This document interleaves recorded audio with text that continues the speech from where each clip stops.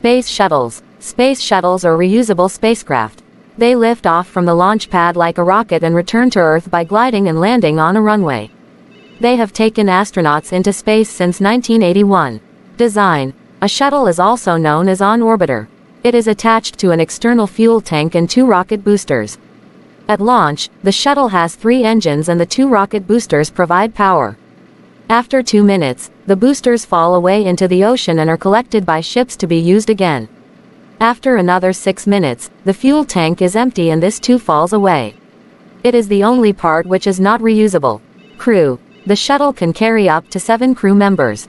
Each mission has a commander, pilot, mission specialists and payload specialists. Mission specialists conduct experiments and conduct spacewalks. Payload specialists are people who are skilled at using the payload or cargo that is carried on the shuttle. Uses.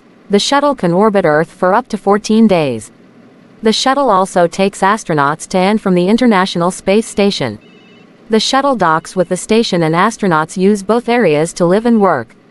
Shuttle astronauts carry out experiments on plants or crystals, test equipment and monitor the effects of living in space on the human body.